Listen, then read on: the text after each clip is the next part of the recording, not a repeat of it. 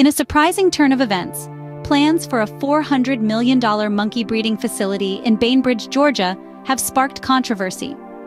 Safer Human Medicine plans to house up to 30,000 long-tailed macaques for medical research.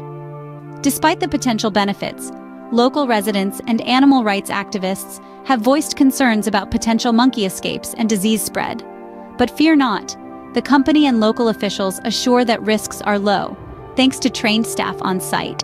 This ambitious project has even received property tax breaks from local officials. So, what do you think? Controversial or groundbreaking? Subscribe and hit the like button to support the channel. Keep yourself informed.